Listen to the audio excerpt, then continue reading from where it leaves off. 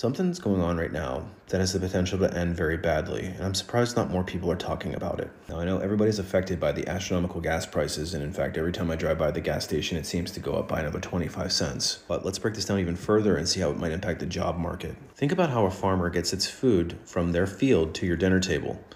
They're plowing their fields with tractors that are run on diesel. And that food is shipped to a processing plant via a truck that also runs off diesel. And then once the food is produced, it's also shipped by a truck to a distribution center and then eventually to your grocery store.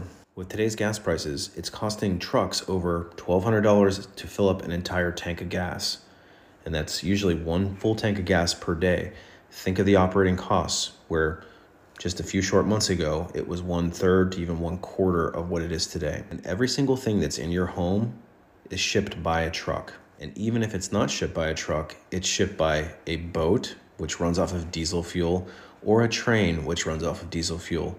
And they all have the same issue. If you think about it, there's not a single thing in a home or a store that you can buy that doesn't come from a truck, a train, or a boat. And as these gas prices continue to skyrocket, what's going to happen to the price of your food? What's going to happen to the price of your toilet paper?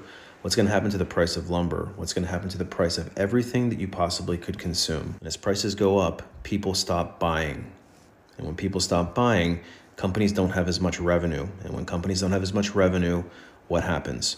They start looking at layoffs and other ways to save money. And you look at the possibility that every industry could be affected by this, the outcome of that could be staggering. Now, I'm certainly not trying to be all gloom and doom, although this message kind of comes across that way. But what I'm asking you is to think logically about what is coming down the pipeline if gas prices don't go back down again. It's time to start getting yourself prepared seriously, start working on saving up some money, start setting up some multiple streams of income, and preparing yourself for what could be a very ugly job market. I sure hope I'm wrong, but I'm just reading the tea leaves here, guys, and it doesn't look good.